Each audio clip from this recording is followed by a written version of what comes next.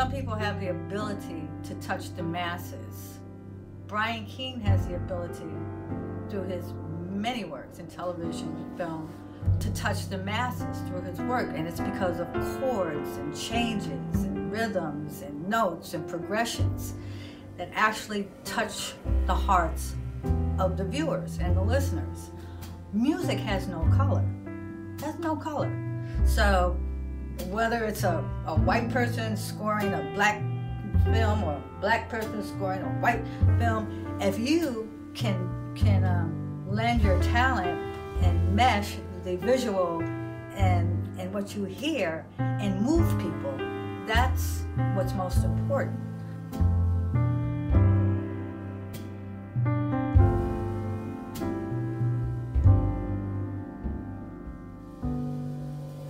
I've known Janice Dempsey for over 30 years. We met in the early 80s. We were in bands together. We played at Pentecostal churches together and gospel events. I went to her wedding. And we're good friends. And Ada Dyer, the same thing. I've known her since the early 80s. We did gigs together, recorded many gospel projects and other projects together. She's one of the top singers in New York. And we're close personal friends. Similarly, I've known about racism all my life. I have some family from the South who are racist.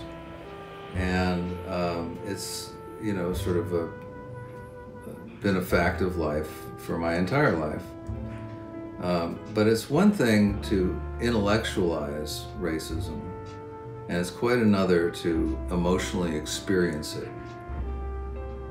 And in doing this project, I found out some things about Janice and Ada that I hadn't known, even though I'd known them for over 30 years each. I'm not sure if it makes us any closer, because I'm still not the one experiencing it, but it sure makes me understand their experience a lot better. You know, I've got a little bit of history with the subject, coming from Chicago, which really, yeah, there's a lot of segregation and craziness that went on there, and more so when I was growing up and where I grew up, on the south side of Chicago, where my family was the first black family in this particular neighborhood. And, you know, the people in the neighborhood weren't too happy to see us. So we went through quite a bit. My oldest sister was the first black to graduate from that grammar school in the neighborhood. And she would, just to give you a little taste, she would need a police escort to school every morning. She would have to be escorted by the police, and then just sort of went on from there.